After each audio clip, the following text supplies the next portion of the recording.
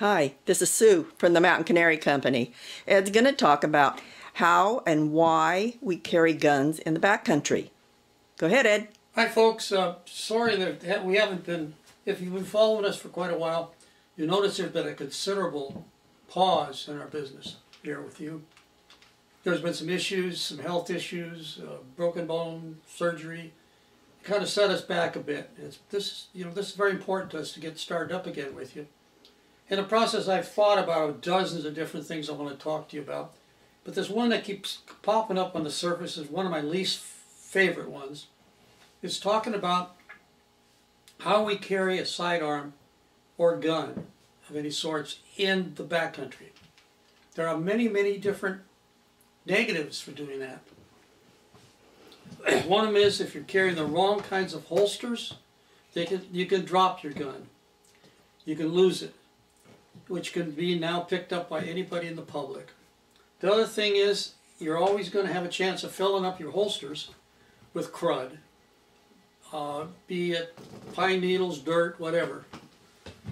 And the other thing is the public issue. People that what you see is what they see is what persists. Well, rather, the expression is what is perceived is persistent. In other words, if you have to stop and deal with somebody on a trail, there's all kinds of negative stuff going on anyway. First off, you're sitting up on top of an animal, you're talking down to them, there's a perception of lording over them. Now they look up and see you're packing a gun. Whoa, you're lording over them armed. So that's not a good thing to have.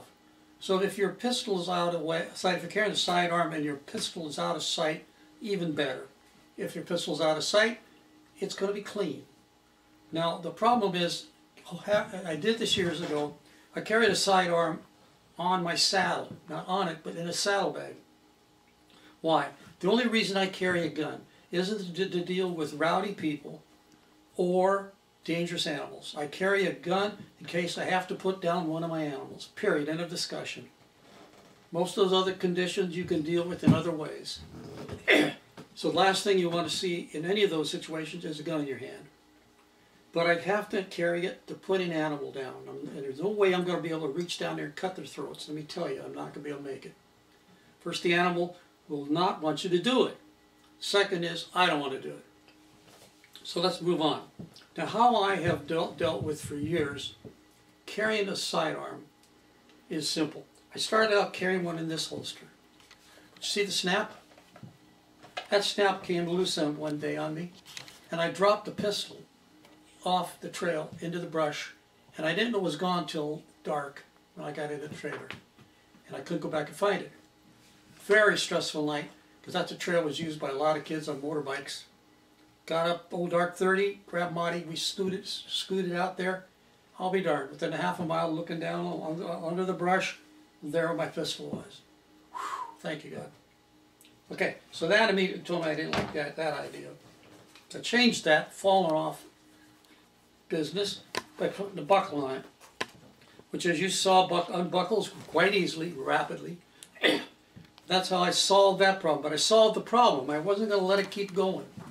The pistols that you see guys a lot of times carry will be in a fast draw holster belt combination. A little bitty holster around a big old gun. And that's just sucking up crud, dirt. And it's usually held in place only with a little thong over a hammer. Good way to lose that gun. You don't want guns lost, period. Believe me. You don't want to lose the cost of it. But worse than that, you don't want to have it falling into the wrong hands. I have a theory. The most dangerous people in the backcountry are Boy Scout groups and church groups. They seem to do the most damage around campgrounds. So, let's move on how I deal with this. So it's not rocket science. This is a fanny pack holster. We have two of these. I got Sue's on today because Sue's is nice and clean and neat. Mine's all ripped, scratched, and kind of nasty, but still usable. So how this works is, and it's what they call a 5.11. This is the company. I bought it offline, 37 bucks. Well money well spent. Now, if you're a person that thinks you have to get out your handgun quickly. This tab up here, one on both sides. If you go to, it's Avid Extras. Just pull it. There's your handgun. And I'll explain that green gun in a minute. So it goes back in there very simply. In this, we also keep a copy of Sue's driver's license and her concealed weapons permit. These little pockets can hold extra ammunition if you think you're going to get in a gunfight. And these work out extremely well. The weapon is out of sight. It's clean. It's not a problem. You can move it around. I carry all my stuff on the left side because I leave my pack string on the right. If you're carrying a holster on a belt on the right hand side, even up high, tucked away, you're going to bang it with your elbow. You'll be banging that sucker with your elbow. And I tell you, after 2-3 days of banging that elbow, it stops being fun. So I'm going to carry a regular pistol like that.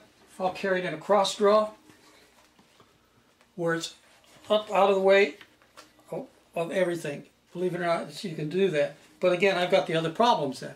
So this little sucker here is really great. We really like them. Been using them for years. Why am I using a plastic gun? Why do I have a plastic gun? Well, this is YouTube. A lot of folks get really concerned if they see real guns.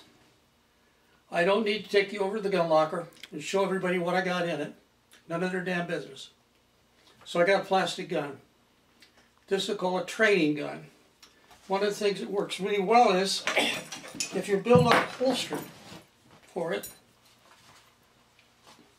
you can wet the holster out and form it to it.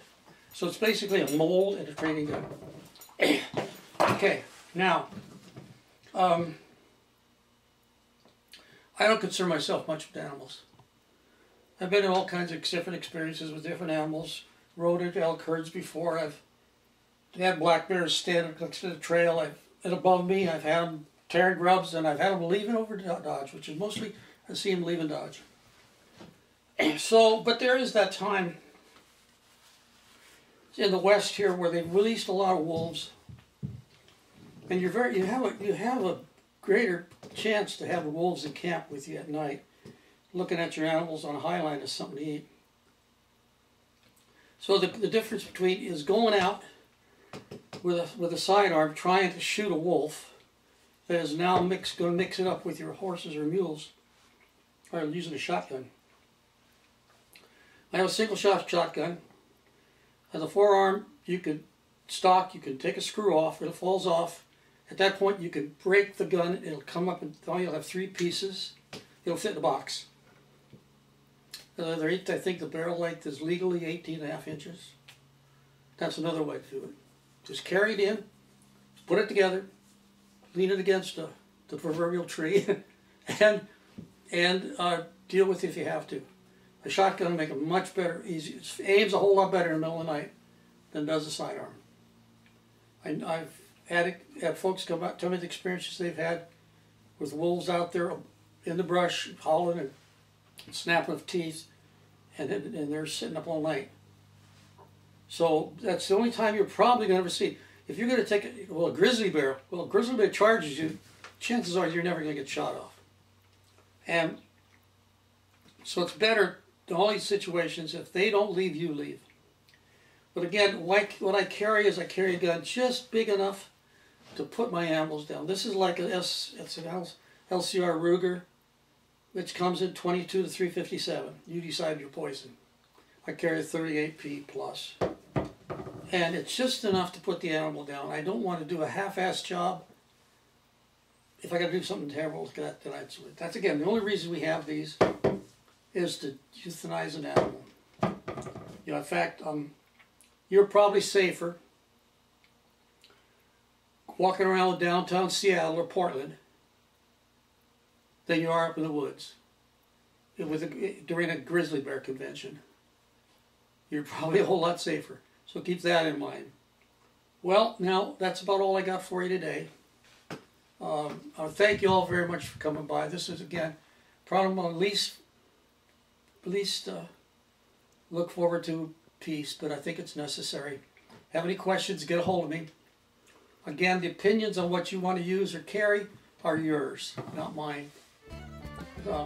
So, I thank you very much for coming by and visiting with Sue and I. Sue? And with Sue and I. Okay, bye. And so, again, remember, ride as often as you can. But please, please, please ride safely. I'll see you again the next time.